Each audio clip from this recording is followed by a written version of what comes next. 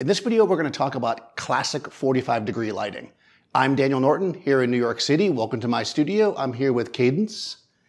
And a while back, I did a video kind of talking about the various lighting positions, and I got a lot of questions about why would you use one over the other, or could you get more deeply into it? So we're going to talk about what I call the classic 45. This is when you're like learning how to light a portrait, this is kind of where they tell you to put the light.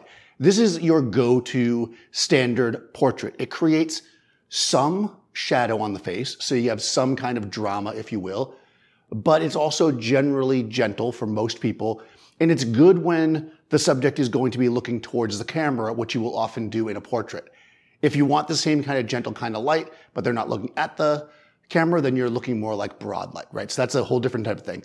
It kind of all ties in together, and it's good to know these terms and break them down, even though sometimes we're not going to use them exactly this way. But let's get into it. This is a classic 45. So as you might imagine, that means I'm going to put my light roughly at 45 degrees. So generally speaking, when you're lighting a portrait, you want the light to be soft.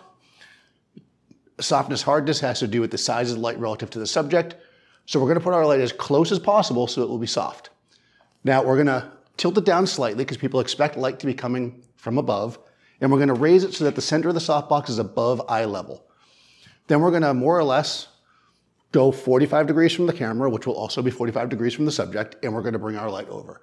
We're going to bring it in until we can see it at the edge of the frame, and then pull it out. Like I have my fingers right at the edge here. I can just see my fingertips. That should be perfect. So what this is going to do is it's going to create some shadow on the side of our face opposite the light to give some shape, but it's going to more or less light the general center of our face and the side towards the light evenly. As I'm looking at this, I think the light's a little bit low still. I'm going to raise it a bit. Again, I want the center of the light above her eye line. So about right there. Okay, so here we go. Cool. So here we are. It's real simple. Some people call this loop lighting. It isn't exactly loop lighting. We're not going to do loop lighting. If you want loop lighting, let me know in the comments below. But this is basically a similar thing.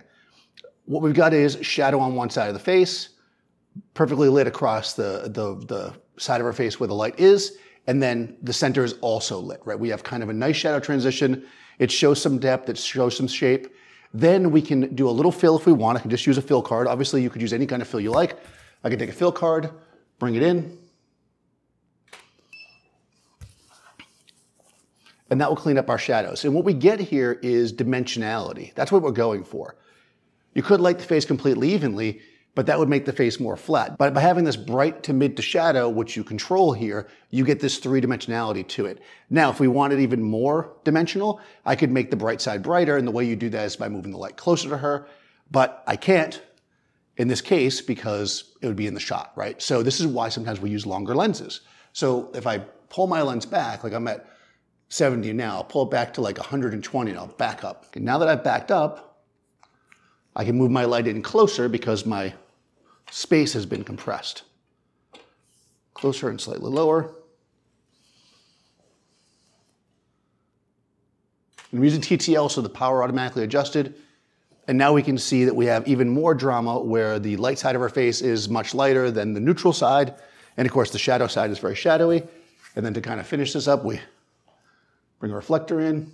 And we've got a nice three-dimensional look here. Obviously, if you're going to do this, you don't want to be stretching out with that reflector. So put it on a stand. But just for the quick thing, I want to show you, nice and simple, right?